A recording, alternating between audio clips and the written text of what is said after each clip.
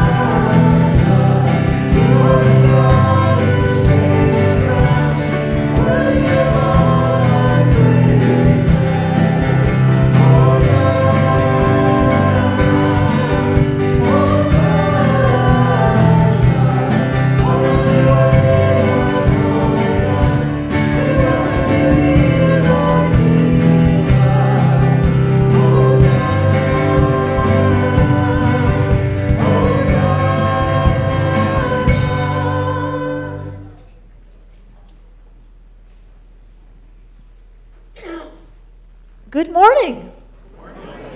Welcome to worship, and welcome to this new week in the month of October. It is a wonderful way to start your week by being here. So thank you for being here in person and online.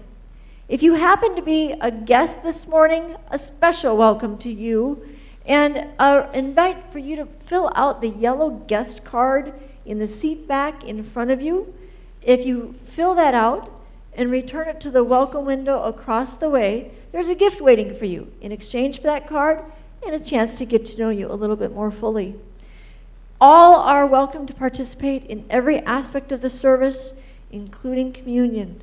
And there's communion every worship service.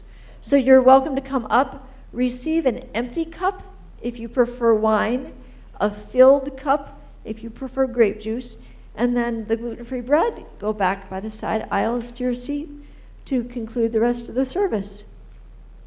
Following the service, there is fellowship time in Luther Hall, and I'm told that today is especially filled with goodies. So someone had a party over the weekend, and a lot of the food was brought here for you to enjoy. So please go and eat it up. There's also prayer after worship at the choir chairs if you would like to come up and receive some prayer individually from Sal. Looking forward, we have the Fall Festival on the 4th of November, and that's for all who would like to come at 5:30. There will be meat provided by the fellowship team, and so because of that, we would like to know if you're coming. And there's a sign-up sheet at the information desk for you to indicate you're coming and what side you are bringing. So please do sign up if you plan to come to the Fall Fest. The last day to sign up is next Sunday. Beginning in November, between services, there's an opportunity for you to listen to Paul and engage in conversation with others in a class called Worship Matters. That'll be at 9 o'clock each Sunday in November, and I invite you to make that part of your Sunday morning. And then we have an announcement from a member of the evangelism team, the E-team, about an upcoming event. Good morning, everybody. Jill gave me about 30 seconds to talk to you real quick. We had a slide up. Sorry. Jill, give me a few seconds. If you noticed, there was a November 10th save the date notification on the slides up here. Save that date if you would. We have an opportunity for everybody here to maybe invite some friends and neighbors, relatives, whomever, to attend a world famous, our own Mike Tabor, is going to offer his world famous Red Mountain Resort tour of downtown St. George, the art district, and also he's throwing in his own historical perspectives on St. George. So it's really a fun event.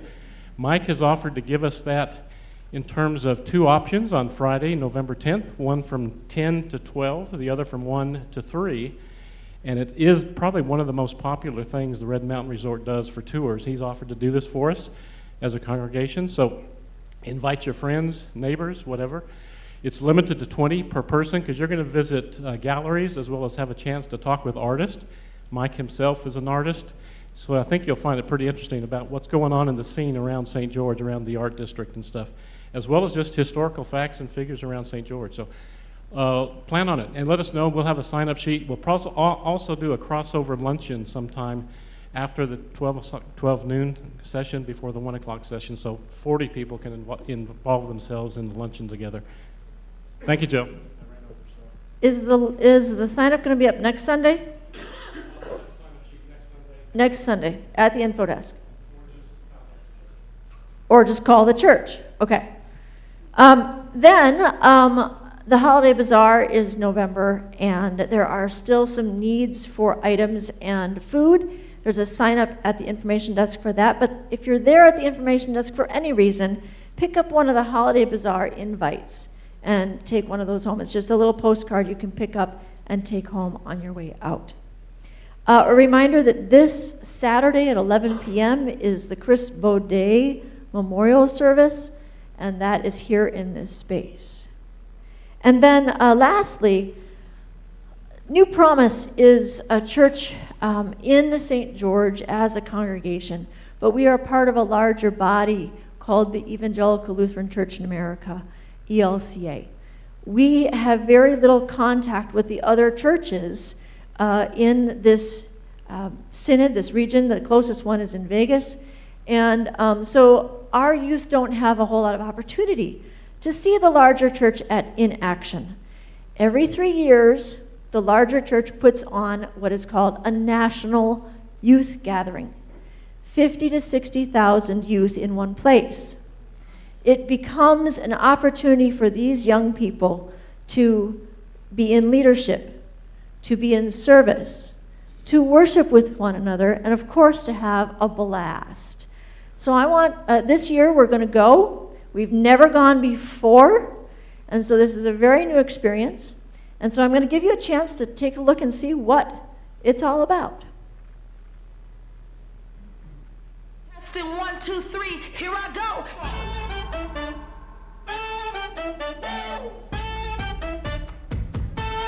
Give me that microphone. Is this the moment I've been waiting for is finally knocking at my door. My day up in the sun is just a ride.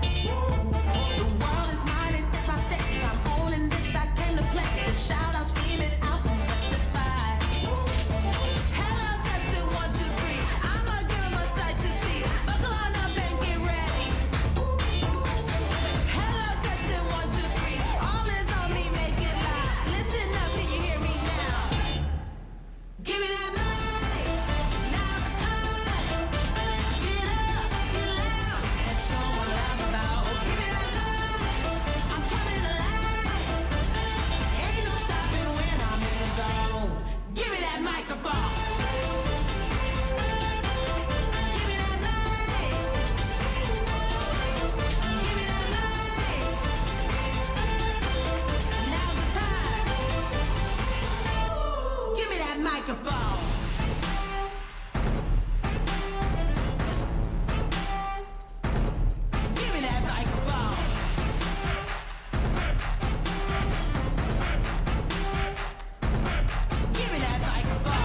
Now, who doesn't want to go to that?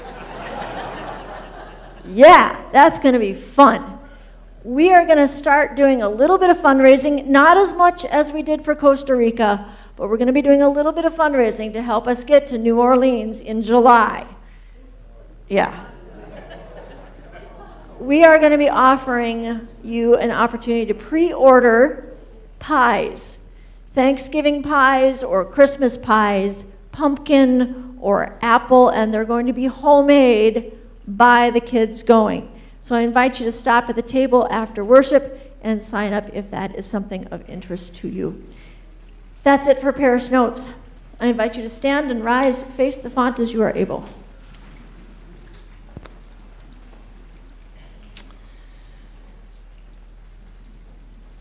Blessed be God, the one who forms us, Jesus who bears the cross, the Spirit who makes our joy complete. Amen. Let us take a moment before God in humility, confessing our sins.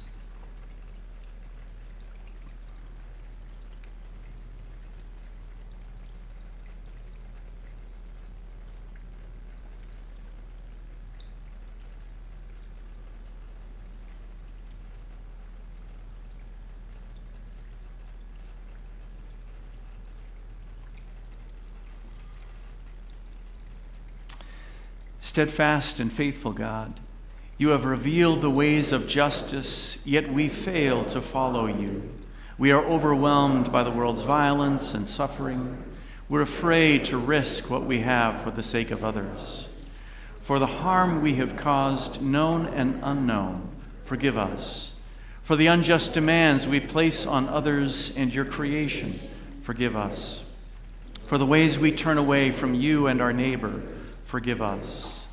Lead us back to you and set us on the right path. In the name of Jesus Christ, our Savior. Amen. Beloved in Christ, God's justice stretches beyond all understanding. God's compassion is beyond all compare. In Jesus, God is always making a new way for us. In Christ, you are already and always forgiven. Amen.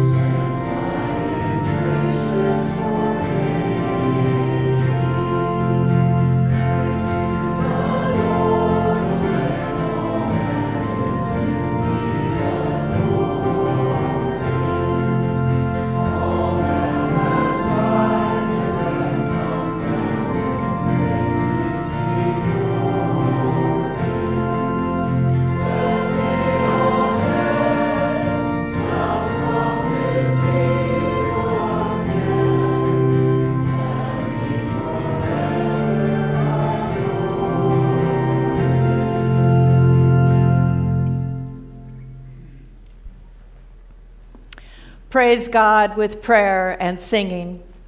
Praise God with prayer and singing. Praise God with all our siblings in Christ. Praise God with all our siblings in Christ. Praise God with instruments and voices. Praise God with all our siblings in Christ. The grace of our Lord Jesus Christ, the love of God, and the communion of the Holy Spirit be with you all. And also with you.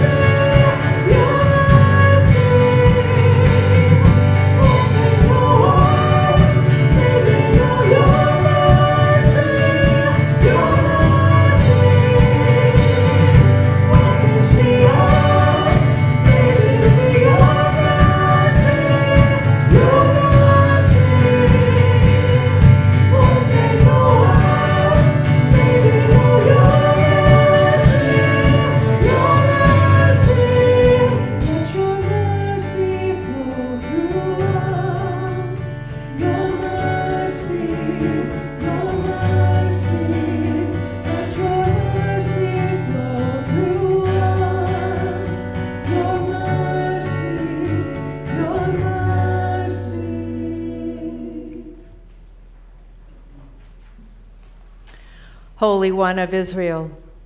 King David worked hard to return the Ark of the Covenant to Israel so that the people could honor you in your house of worship. Receive our praise in this house of worship as we rejoice in your presence. Amen. Please be seated.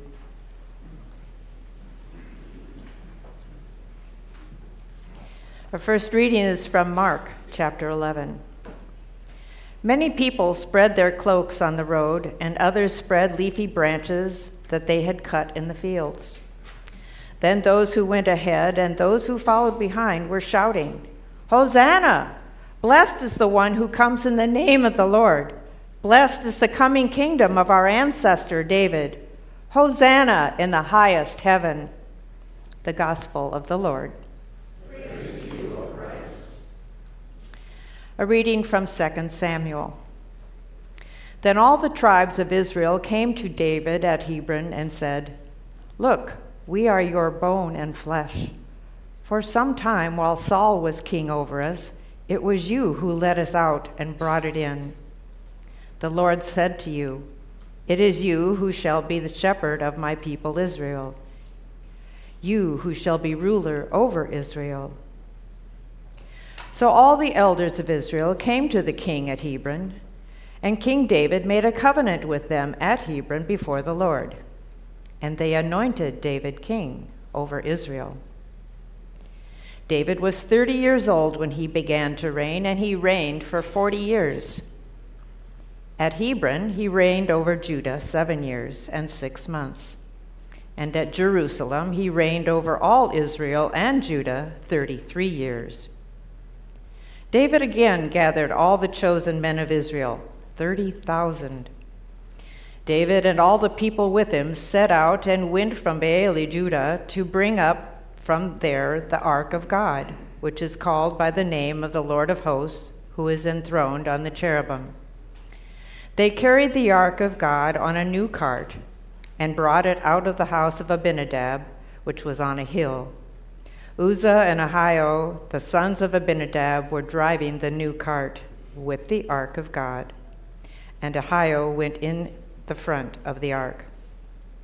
David and all the house of Israel were dancing before the Lord with all their might, with songs and lyres, and harps and tambourines, and castanets and cymbals. The word of the Lord.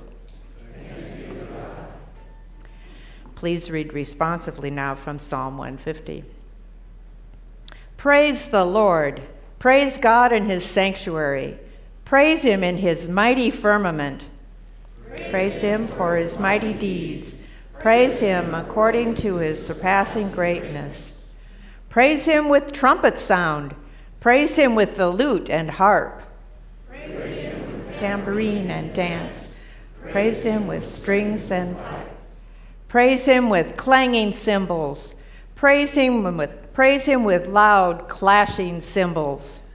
Let everything that breathes praise the Lord. Praise the Lord.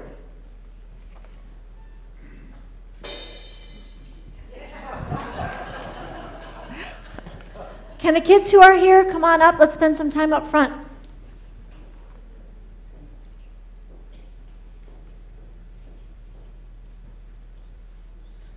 Nice.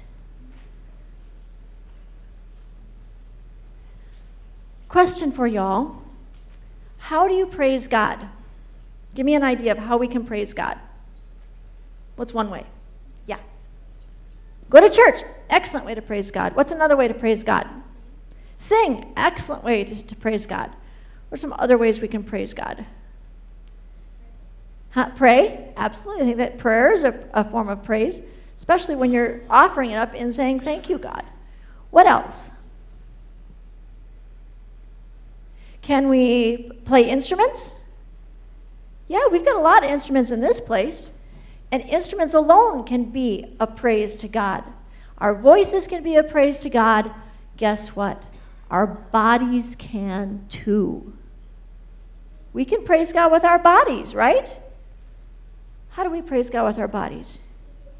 We dance. Stand up here, guys. Because in church, we don't normally get up and jive, do we? I mean, you don't see us doing a dance here in church. But Some of our church songs are worthy of dancing. So let's shout to the Lord and dance.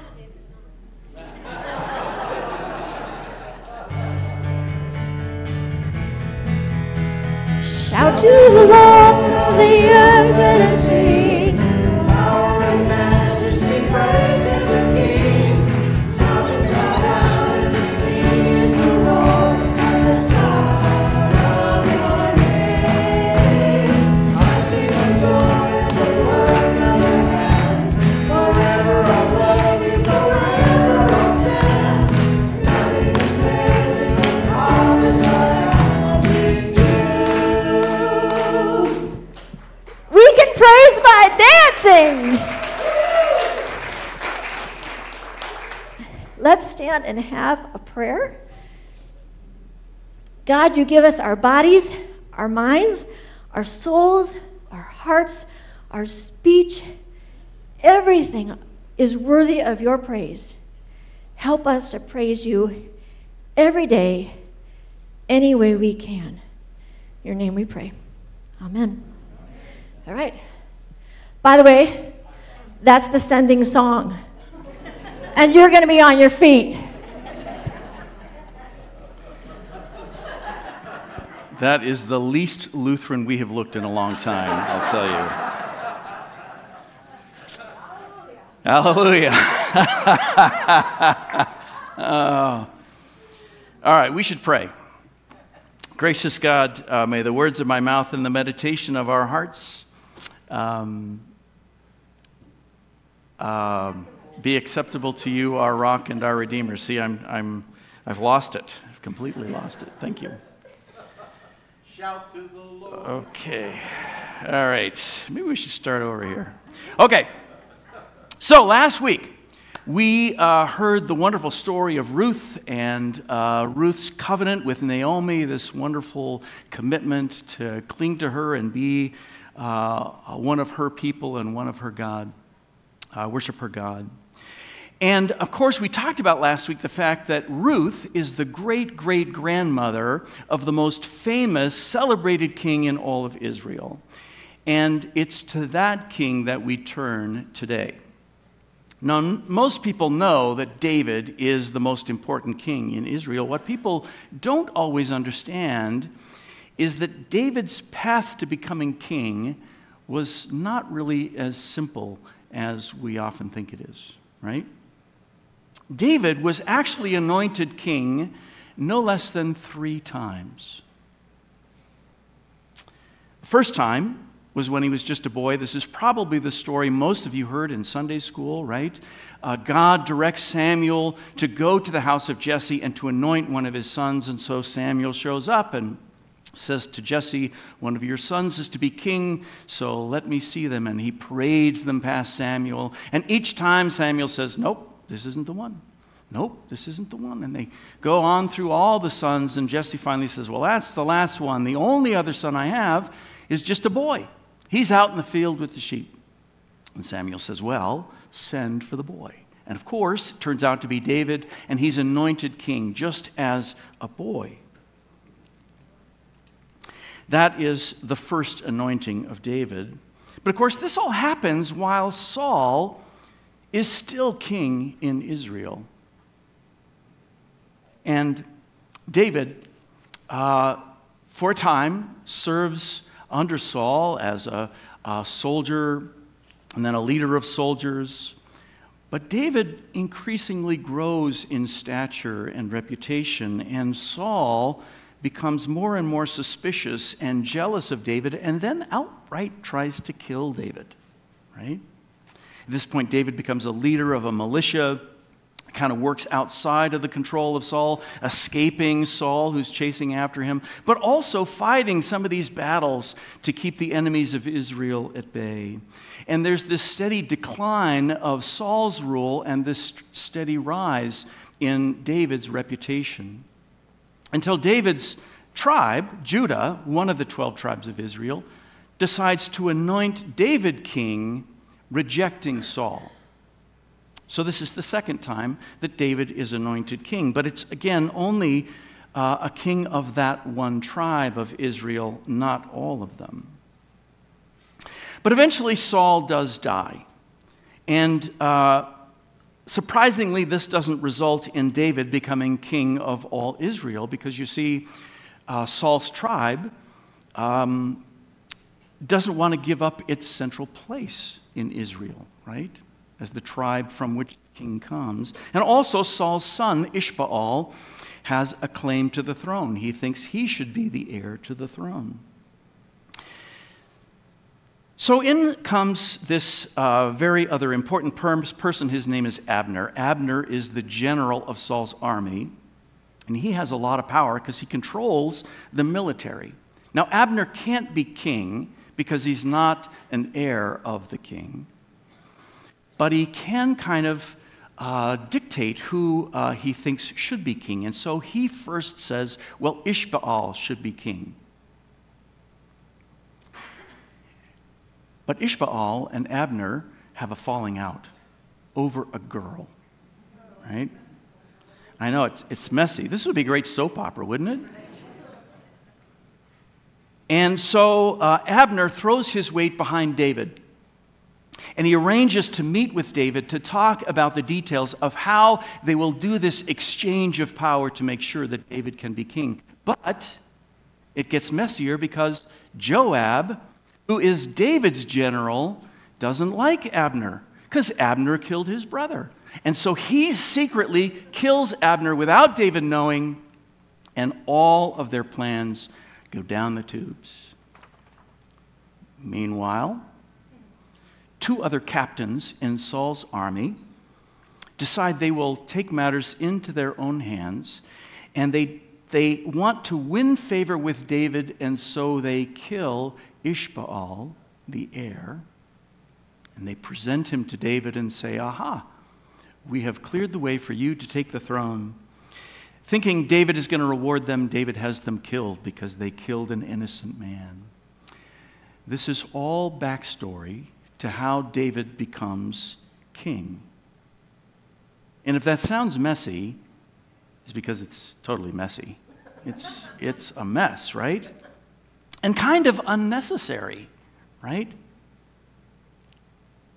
With no more heirs to Saul's throne, and with potential threats from other nations, the northern tribes decide to turn to David and to anoint David as their king as well. This is the third and final time that David is anointed king. But in that arrangement, when the tribes come down, they acknowledge three things. First, they acknowledge that they are all related, right? We are your flesh and bone. Secondly, they acknowledge that David had really always been the one who provided leadership in Israel. Even when Saul was king, they say, it was you that led Israel out and brought it back in. And third, they acknowledge that David is God's choice to lead Israel. The Lord said to you, it is you who shall be the shepherd of my people, you who shall be ruler over Israel. Isn't that interesting? Because all of those things have been true for a long time, right? They've always been part of the same people of Israel, related. And even when Saul was alive, everyone recognized that it was David who was really the one who was protecting and serving Israel best. And finally, they point out that they have known for a long time that God had anointed David as a boy. So why did it take 7.5 years of civil war, rivalry, bloodshed, tragedy for them to reconcile and make David king? Well, probably because they didn't quite trust each other, right? The northern tribes didn't trust David, this southern guy, to really understand the needs of the tribes in the north, to be sympathetic to the challenges of their community and their circumstances, right? But another important reason is that they didn't trust God. They didn't trust God to be able to work through someone of a different tribe, with different values, different notions, different ideals, even if they were of the same flesh and bone. The fact that they didn't trust God is obvious when they admit, knowing that God had chosen David to be king of Israel and yet resisted it and fought against it for 7.5 years. But it's also clear that they didn't trust God to be working still through the promises that God had made to Israel in the past. The covenants. We've talked about 2 important covenants in this year's narrative lectionary. One is the covenant with Abraham. And in that covenant, God promised that God would bless the descendants of Abraham and that God would bless other nations through Abraham's descendants. But they didn't trust that. They didn't trust that God could work in anyone other than them, right? And in not trusting it, they undermined the possibility of that promise for them and for anyone other than them. Likewise, they didn't trust God's covenant at Sinai. We heard about that one just 2 weeks ago. In that covenant, God lays out before Israel what it means to love God, and it includes loving and trusting one another. Loving and trusting one another is part of what it means to love and trust God. I can't help but wonder if this is also partly what we suffer from in our own political context. Many of us probably remember a time when the political parties in this country worked well together, right? They had different principles but found ways to compromise. They trusted one another even when they didn't agree with one another. But we have slowly moved apart in this country, in our politics. And yes, clearly there's a distrust of the parties, right? Each party has a distrust for the other. But also there is a lack of trust in God here, too. We don't trust God to be able to work through people who don't think the way we do, or believe the way we do, or act the way we do, or see the world in the same way we do.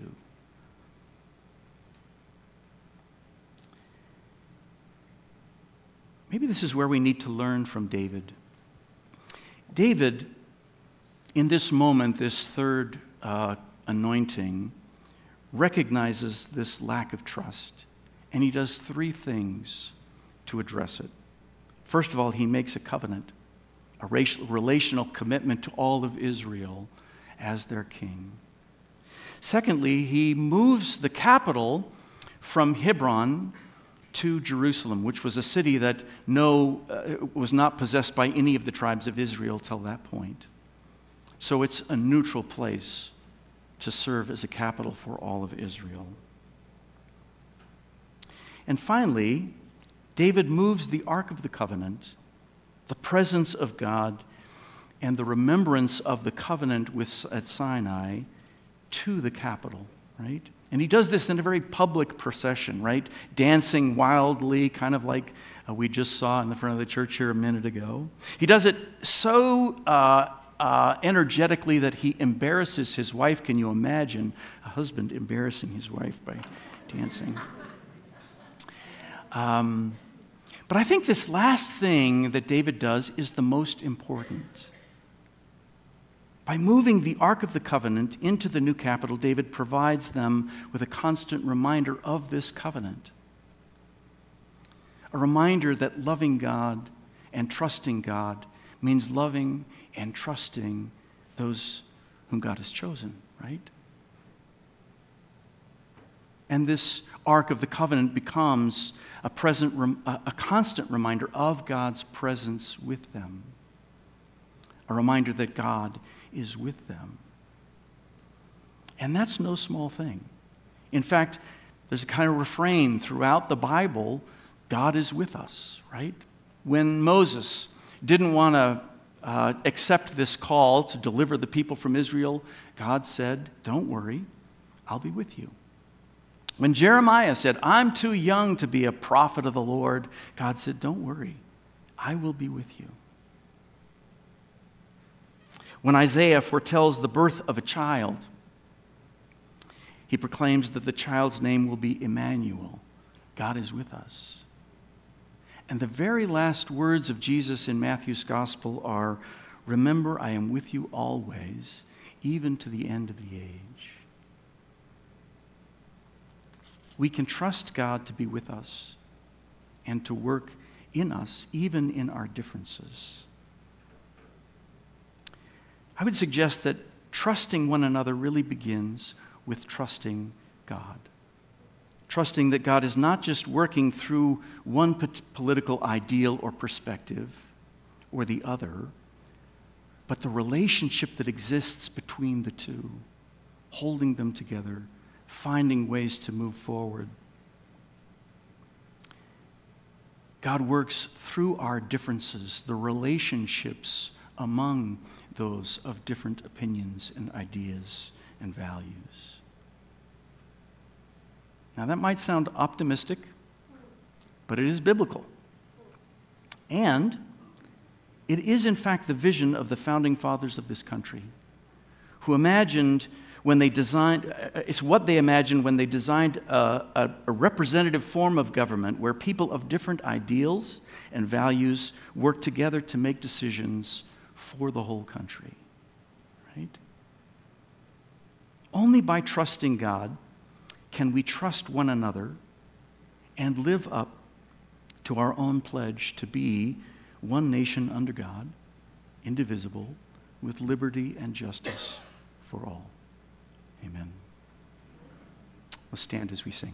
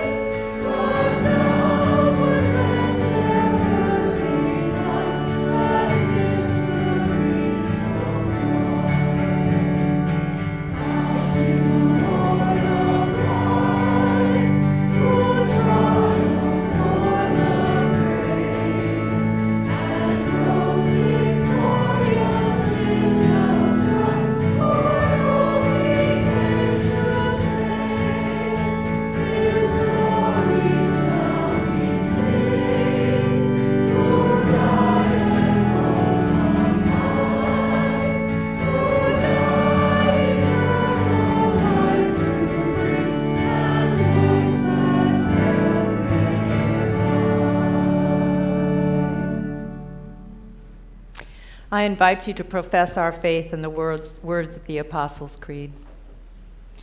I believe in God the Father Almighty, creator of heaven and earth. I believe in Jesus Christ, his only Son, our Lord. He was conceived by the power of the Holy Spirit and born of the Virgin Mary.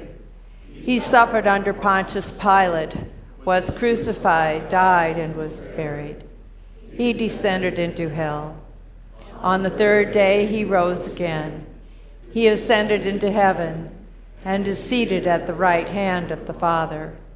He will come again to judge the living and the dead. I believe in the Holy Spirit, the Holy Catholic Church, the communion of saints, the forgiveness of sins, the resurrection of the body, and the life everlasting. Amen.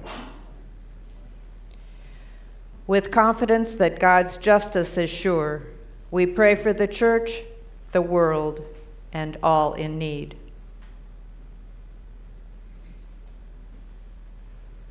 God with us. With King David, we rejoice in song and dance at the knowledge of your presence in this place. Bless those who structure and lead us in worship, that we may feel meaningfully connected to you and our faith community. God of justice and mercy, hear our prayer. All creation praises you with waving branches, pounding surf, claps of thunder, and joyful cries of countless animals. Make us to rejoice in your creation, just as creation rejoices in you. God of justice and mercy, hear our prayer. Even David, the most beloved king of Israel, was a deeply flawed man. Give all leaders the humility to recognize their limitations and commit themselves to putting the needs of others ahead of their own. God of justice, mercy, hear our prayer. You promised to turn our mourning into dancing.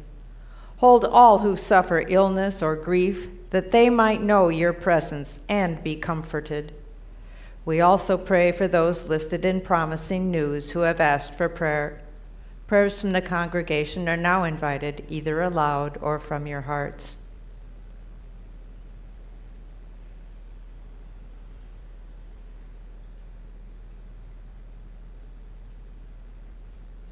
God of justice, mercy, hear our prayer. We thank you for all who fill our lives and our world with song. Inspire musicians throughout the world to keep us singing and dancing our love for you, God of justice. You promise peace, and yet such peace remains unfulfilled. We pray for the efforts of all who work for peace and who guard the lives and well-being of others. Specifically, we pray for all the armed forces of this country. God of justice. With gratitude, we remember all whose leadership in our faith communities kept them strong through the years. Help us to walk in their footsteps until we join them in the dance of eternity. God of justice. Merciful God, we turn all these things over to your tender care, trusting that you hear and answer all our prayers, spoken and unspoken, through Jesus Christ our Savior. Amen. The peace of the Lord be with you all. And also with you. Please share that sign of peace with those around you.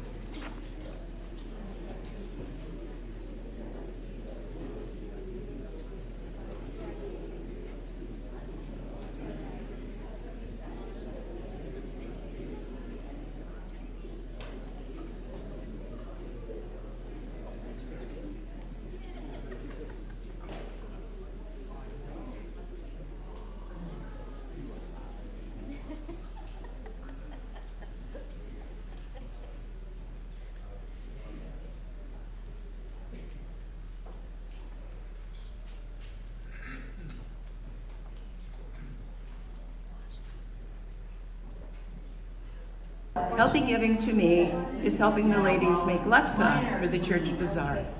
Hi, I'm Sue Gilman Hasenwinkel, Church Council President. Healthy giving for me is donating blood.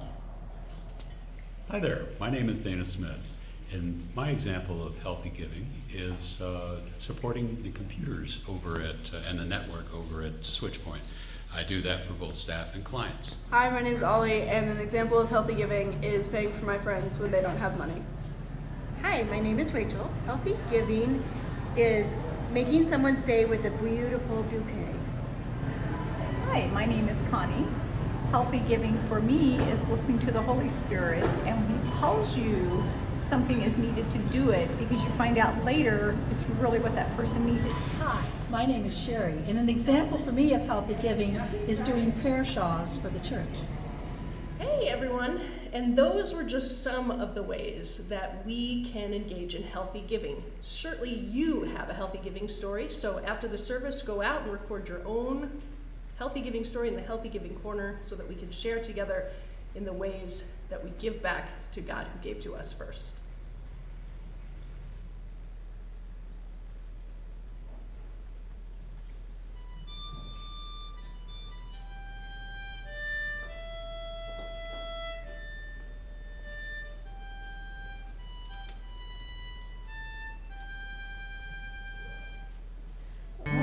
Amazing grace, how sweet the sound that saved a wretch like me.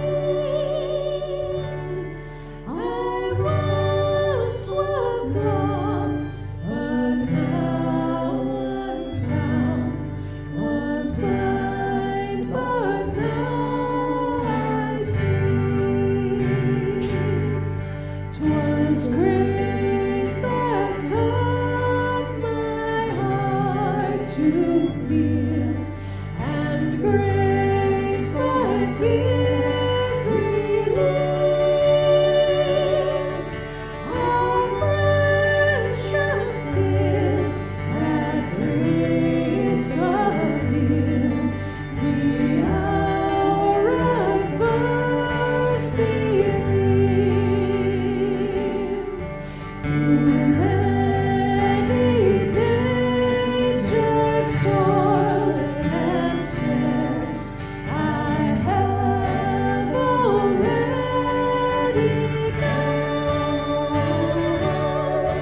'Tis grace has brought me safe thus far, and grace will lead me home. Everyone sing with us, Amazing Grace. Amazing grace, how sweet the sound that saved a wretch like me. I once was lost, but now I'm found. Was blind, but now I see.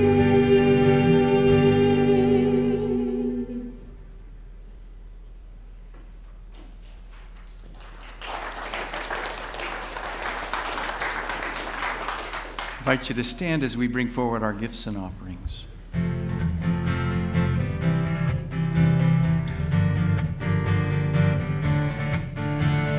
I come before you today, and there's just one thing that I want to say.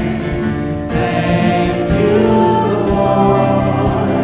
Thank you, Lord, for all you've given to me. For all the blessings that I have seen. Thank you, Lord. Thank you, Lord. With a grateful heart, with a song of praise, with an outstretched arm, I will bless your name. Thank you, Lord. I just want to thank you, Lord. Thank you, Lord. I just want to thank you, Lord. With a grateful heart, with a song of praise, with an outstretched arm, I will bless your name. Thank you, Lord. I just want to thank you, Lord. Thank you, Lord. I just want to thank you, Lord. Thank you, Lord.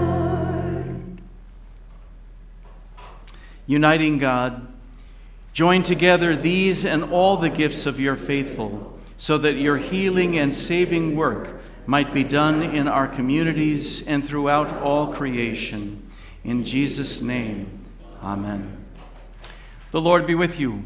And also with you. Lift up your hearts. We lift them to the Lord. Let us give thanks to the Lord our God. It is right to give our thanks and praise. In the night in which he was betrayed, our Lord Jesus took bread and gave thanks. He broke it and gave it to the disciples, saying, "Take and eat. This is my body given for you. Do this for the remembrance of me." And again, after supper, he took the cup. He gave thanks and gave it for all to drink, saying, "This cup is the new covenant in my blood, shed for you and for all people, for the forgiveness of sin. Do this for the remembrance of me." And let us pray as our Lord taught us to pray. Our Father, who art in heaven, hallowed be thy name. Thy kingdom come, thy will be done, on earth as it is in heaven.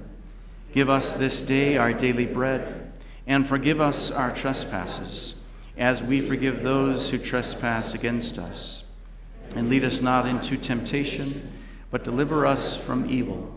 For thine is the kingdom, and the power, and the glory, forever and ever. Amen. Just as the Ark of the Covenant was a sign to the people of God's presence with them, so this holy meal proclaims that Jesus is here with us now and strengthens us through the sharing of his body and blood. Come and eat, for all is prepared. I invite the congregation to be seated.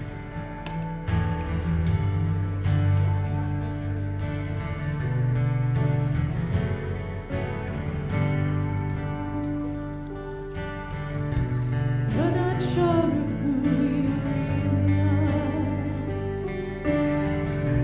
When all you feel is the shape of your scars. You have wounds that you can count. Open your eyes, look all around. You aren't alone. This is your home.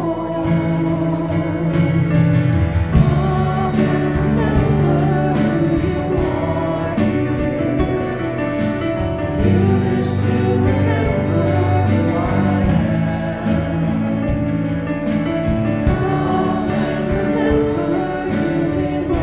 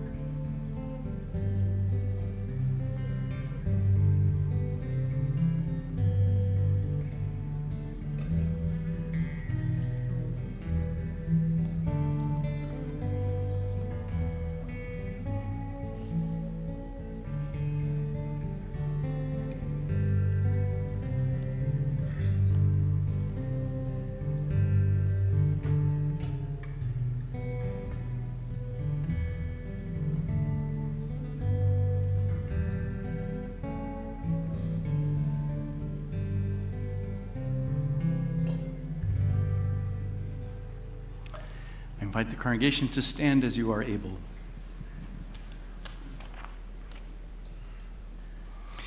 Blessed be your name, O God, for we have feasted on your word, Christ Jesus, the joy and delight of our hearts. Strengthened by this food, send us to gather the world to your banquet, where none are left out and all are satisfied. In Jesus' name we pray. Amen. And now may the God of glory, Jesus Christ, name above all names, the Spirit who lives in you, bless you now and forever. Amen.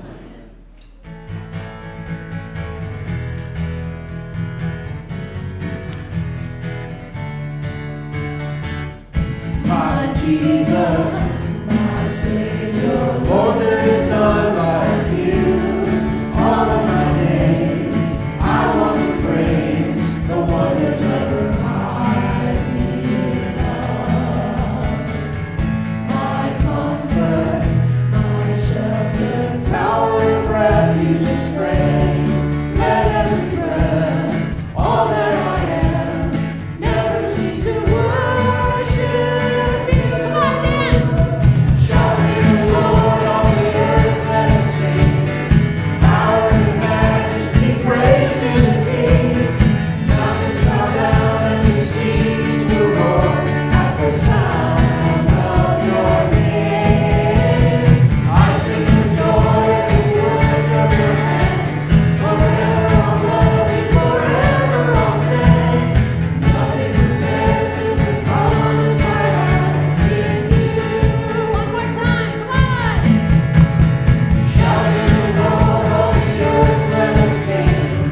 Power and majesty, praise to the King. Mountains bow down and the seas will roar at the sound of your name. I sing for joy at the work of your hands. Forever I'll love you, forever I'll stand. Nothing compares to the promise I have in you.